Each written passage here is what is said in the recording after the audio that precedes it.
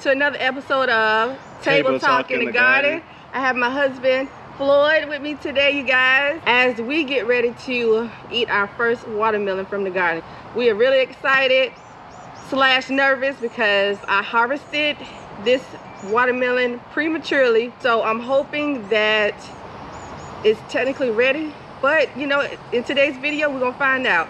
And my husband is also going to replant a pineapple top that we have been growing indoors, and we're going to share with you guys how you can restart a new pineapple plant. If this is something you're interested in watching, stay tuned. So first, you guys, we are going to pot up this pineapple top. We're going to place it into this 3-inch pot right here, and then we will get to the watermelon, you guys. So make sure you stick around to see if we have a good watermelon, so watermelon, or yeah, it just never developed into anything. I feel like it developed into something, but it's just, I just hope we have some red watermelon inside, you guys. That's my concern. That's what I'm nervous about. So what you think, babe? You think we're gonna have a good one? I think we'll be fine. Okay. All right, so I have my little display right here with the watermelon, some zinnia flowers, some ice cubes down here, you guys.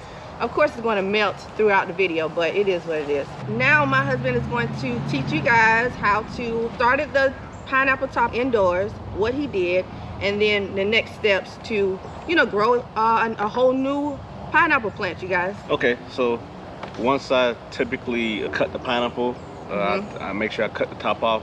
So you guys know that when you have pineapples, this is always at the top. And so what he did was he sliced it very thinly from the fruit and the top, and this is what was remaining. And so now he can explain what he did after he cut the top off. Yeah, so I put it in water, basically like a shallow dish. Yeah, shallow that way dish. It can develop the roots system for the plant. Right. And because his meaning is so that these bottom leaves won't rot, you guys. You don't want that. So that's the reason why he placed it into a shallow dish, so that it could just focus on developing the roots. So what I like to do now is kind of peel some of the leaves off. That way we know it could get deep in the root in the soil, and continue to develop the root system for it and have a good support system. So while he does that, you guys, I'm going to go ahead and get his potting mix ready. So I have like this little watering can that I purchased from, I think it was from Walmart. It was like for $1. And I thought that this was really cute to water my seedlings with. And then, you know, of course, to mix the water with the seedling starting mix. So this is really convenient, especially when you are watering your seedlings. You know, you don't have to worry about that big watering can with all that water shooting out. So it's controllable, I would say. So right now I'm just adding some seedling mix into this pot. I'm going to go ahead and pre-moisten this potting mix. I think it should be enough, but I don't know, we'll see. Okay, so this is what the potting mix looks like. I'm going to add water to it, like so. Measure it out as you go, and then you just stir it up. It's kind of like baking a cake. Yeah, brownies. Brownies, yeah. Yeah, brownies. Making some brownies. Yeah, but I'm just mixing it up. So is this to kind of take out the air pockets and... Yeah, and you know, I feel like I made a mistake last time. You know, I was being impatient, and some of the seedlings that I started, it was a different seedling starting mix. I did not add water to the seedling starting mix, and when it came down to watering the seedlings, I always water my seedlings from the bottom of the tray and allow the water to soak up from there. The ones that I did not go through the process of doing this, like adding water to the seedling mix, it was very difficult to water it, like even from the top. Like it's just it would not penetrate down into the seedling starting mix. So I was like, okay, next time I need to make sure that I add water to the seedling mix so they can go ahead and adjust to it having water. Yeah, and I think that's good because you always say it's kind of like a growing process, a learning process. Right. So you continue to develop, and it's not gonna be always perfect. And right. You try hard, learn from didn't do right the last time. So Right. It's a good process to have. And, Right. And we're all, even though she's not technically a beginner anymore, she still learns. Yeah, I'm still learning though, and but I still feel like I'm like, what you want to call it? You're still a novice, I guess. I don't know, but I feel like I'm still learning, you know. So, and I feel like that's okay. Like I'm okay, and I am comfortable to say that I'm still learning. Like even although I make videos on YouTube, I never give information that I have not either experienced on my end or that I have, you know, obtained information from like a garden mentor or some information that I have researched and that I have also tried out in my garden. So, you know, I aspire to inspire. Just the fact that I'm inspiring other people to not to give up on their garden and also to try new things, you know, it's a beautiful feeling. And just to inspire, you know, people from my photos or my garden that I'm growing, like it's a beautiful feeling. So I mean, it is work, you know, but you know, once you have everything settled out in your garden, as you can see in the background, you know, I always have to have my garden as a background. It's just a beautiful feeling. Like when the sun starts to go down, you come outside and just enjoy your garden. And then when it's harvesting time, of course, that's always enjoyable. So and people can see the passion and your desire to help people. So that's also a great thing too. Thanks, babe. All right, you guys. So I'm going to start placing this in here. I think I'm gonna need some more. Let's move this away. We don't want. Yeah, that's what we're gonna cut the watermelon up with. A little cutting board.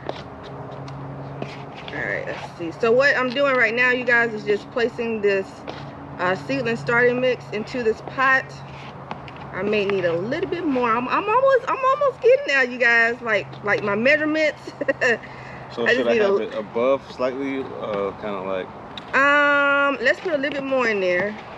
Because you want probably kind of right, because the roots are shallow right now. You get what I'm saying? So if they had, I mean, you could still. So what we're gonna do is we're gonna place it like smack down in the middle right there. Okay, but you want enough soil to support it, so they won't be you know wobbling around until it develops more roots. So let's add some more.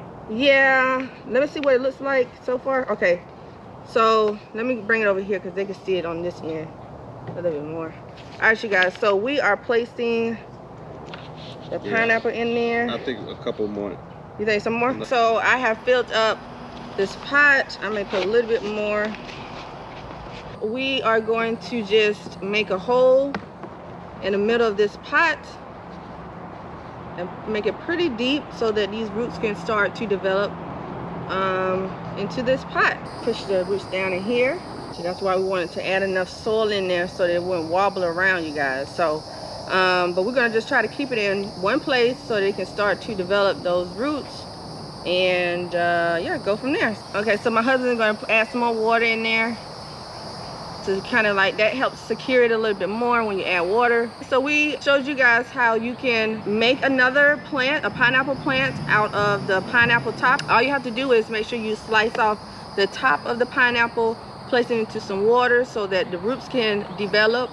Some small roots can develop, and then you can pot it up into, like I said, that's just a 3-inch pot. And then from there, if you want to repot it up into a bigger pot, you can do that also before you decide to place it down into the ground, you guys. So when we get to the step of placing it into the ground, we will definitely record that process for you guys so that you guys can know, if you're curious, if you want to grow pineapples, how to grow one. All right, you guys, so it's time to cut into this watermelon, this mini love watermelon. So I'm gonna give my husband the honors of cutting up the watermelon because I suck at cutting like thick things, cabbage, and yeah. But oh wait, okay, wait.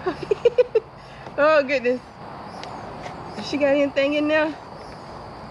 I see some red. Oh, don't do me like that. Oh my goodness, you guys, look at this watermelon.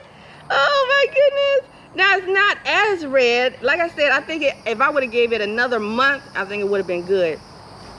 But it smells like watermelon. It smells like watermelon. It does. Don't mind me, I'm excited, okay? So we forgot spoons or forks. Oh my goodness, you guys. This is what the watermelon looks like. I'm super excited. We have some watermelon in here. I was nervous that the watermelon was going to just look like this outer layer. I'm not sure what that's called. But I mean, it still had, you know, a couple more ways to go, but we're gonna dig in. I also wanted to make the announcement that I have turned Lalascrops into Lalascrops Inc., you guys. So yes, I have made Lalascrops into a company. So I do have big plans for my company. I do eventually want to start selling seeds, some good quality seeds for everyone. So I'm going to start testing things out now, experimenting, so that I can make sure when that time does come that I am selling good quality seeds, you guys. So we're going to just save these seeds right here. My husband read it, honey. All right, I'm still trying to collect my seeds. You got to hydrate in Florida. So. So of course, you guys, you know that watermelons are good summer snacks. Everyone, well, usually everyone loves watermelons. You know, some people may not like watermelons. I mean, you know, it is what it is. But over here, we're going to enjoy our watermelon that we grew in the garden, in the back, on that trellis right there.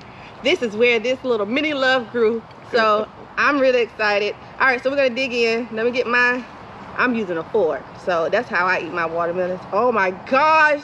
This is a watermelon, you guys. All right. So one, taste cam. 1, 2. We gonna feed each other? No. All right, 1, 2, 3.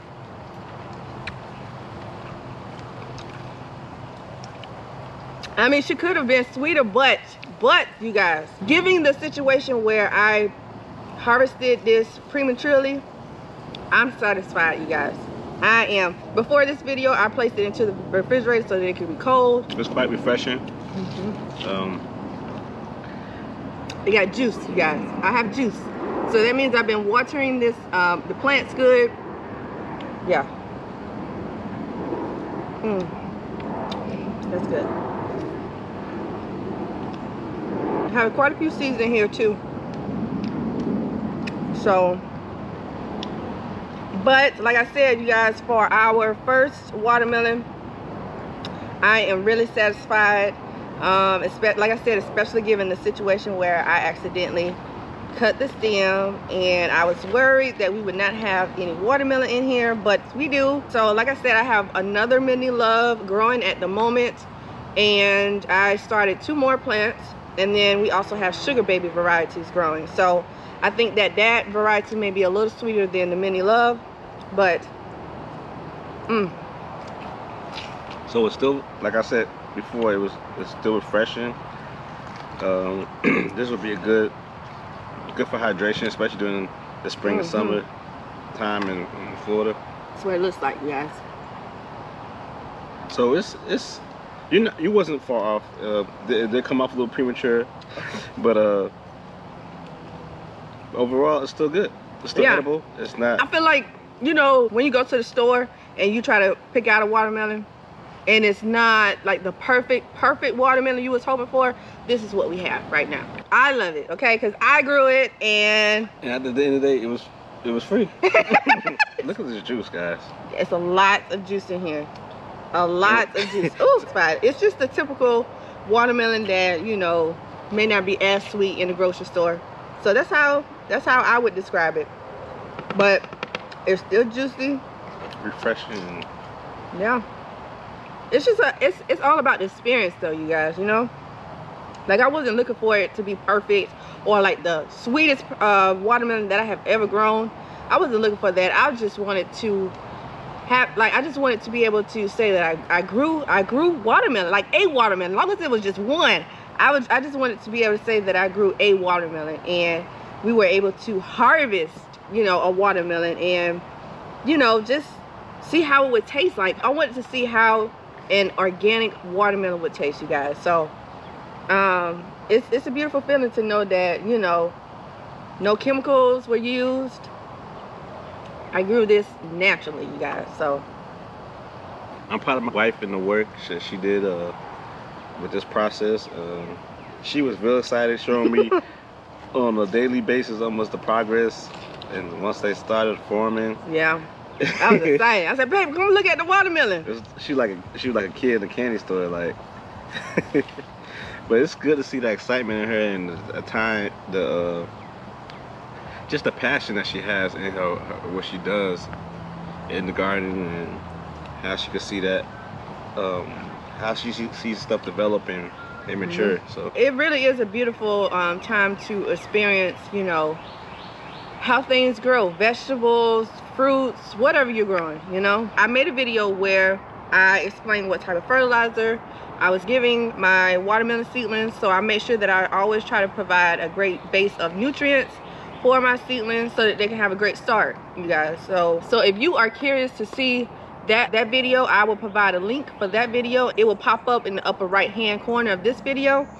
So yeah, you guys, I made sure that I gave my seedlings a great foundation of nutrients, and it took off from there. I made sure that I cared for it. I mentioned in one of my previous videos how I used a row cover to place over the seedlings so that it could, you know, have time to adjust to its new location. Also adjust to producing into a healthy plant, so that, you know, it can be resistant towards certain pests. So I think I did a pretty good job. I wanted to make sure that I took my time with growing the watermelons, and I was blessed to, you know, even though it was my fault that I, you know, harvested this mini love watermelon prematurely, but the Lord really blessed us to really have a healthy watermelon in return still. So I think I always thank the Lord. I always pray over my garden, you guys, and you know, I really thank the Lord that, you know, we were able to have this experience today. So so yeah, you guys, we are going to finish our watermelon. The sun is going down, so we are going to finish our watermelons off screen.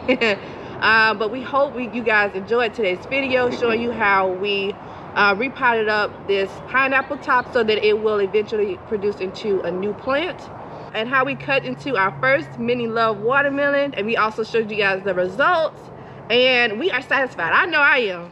Now I think my husband will I think my husband is really excited about the sugar babies, the sugar baby watermelons. Yeah, I think they might be a little bit sweeter. Yeah, they may be a little sweeter, but I'm still satisfied with this, you guys. So yeah, and then keep a lookout because she's planning on growing some more, guys. Yeah, I want some more. I want more. This season, so I think she has some ready for summertime. No, yeah, babe, I got some more growing over there. I have 2 plants over there. Well, I think I need to attend. Put some seeds, start some seeds. You said you started some seeds. No, I didn't start no seeds indoors yet. I started 2 more. I put 2 more plants out there, but I think I need to attend to those a little bit more. I didn't really give it the same foundation as I did with this round. So I think I need to go back in and apply some more Trifecta Plus, because I ran out of my Trifecta Plus, so I had to use a different type of fertilizer. I really don't want to rely on that, so I'm going to order some more Trifecta Plus and give the seedlings some more nutrients so that they can really take off and produce. But you know, everything is trial and error. You know, I learned from my mistakes, my success, and just try to do better next time. So we hope you enjoyed today's video, and we will see you guys in our next either Table Talk in the Garden or Growing with Lalascrops. So thank you guys for watching, and we will see you guys in our next video. As always, happy gardening. Peace.